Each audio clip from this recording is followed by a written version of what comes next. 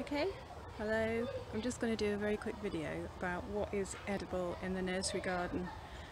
Just a bit of identification so that you can do activities with these plants if you want to. So this one in the pot by the little bench is lemon balm. Probably know this one because it comes up everywhere. It's if you rub it, it's got a really lovely lemony smell.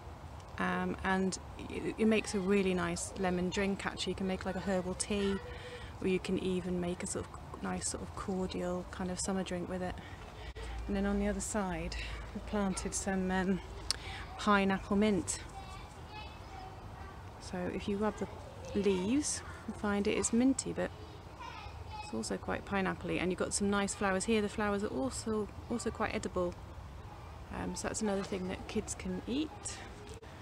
And then we've just take you around the pirate bed here. So at the end we've got a lot of strawberries, and basically just need to come back and pin down some of these runners. But we've got lots of runners here, so there's the possibility of maybe some of the kids taking strawberry plants home or doing that as a bit of an activity. These just need to be basically placed into a pot, pinned down, and when the roots have really grown then you can cut off these runners here.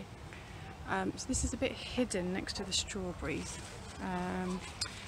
See the pink flowers here and these kind of leaves.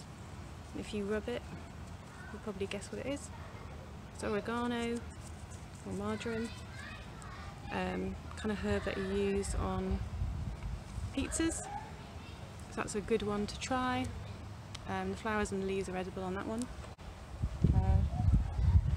Just so you know, this is a red currant that we've just popped in, so hopefully that will fruit next year.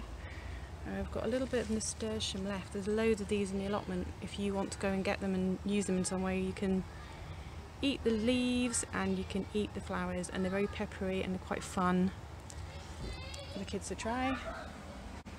Nice big rosemary, I'm sure you know this one. It's really good for smelling. Same for the sage. Lovely big purple sage. This one's chives, as you probably know. There's lots of little seeds in here, so maybe the kids can collect some of these seeds and sow them somewhere else in the school. We've got a few of these plants here. Just try and get at least they've been a bit eaten, that's fine. This is sorrel, and if you taste a bit, it's very lemony, very zingy. That was a really fun one to try with the kids. So there's a little plant here, and then got a really big plant here, so got lots to play with. This plant here with the blue flowers is borage or starflower. The flowers are edible, so you can pull those off and the kids can eat them. They taste slightly cucumbery. They're also great for freezing in ice cubes, so that can be quite a fun activity. What else we've got here? So hiding behind this borage we've got some thyme. Again, a nice one to smell. And actually next to there's a bit of a rogue. I'm not quite sure where this has come from. Anyway, this is definitely mint. And it smells like a chocolate mint to me, and that's really nice. It's got almost like a mint choc chip smell. That's a lovely one. Mint makes a great tea, as well as being fun to taste. So you might see a few of these sort of purpley, ruffly plants here. That's all kale, so that's all edible. You might remember somebody made kale crisps last year, so we planted a few of those. They've been a bit eaten by slugs and snails, but I've taken as many slugs and snails out as I can, so we'll see. And then these are marigolds. So these flowers are edible as well. The petals are edible. And salads don't really taste it very much. Again, they make a nice tea. People dry them and make them into healing skin oils as well. So that's more.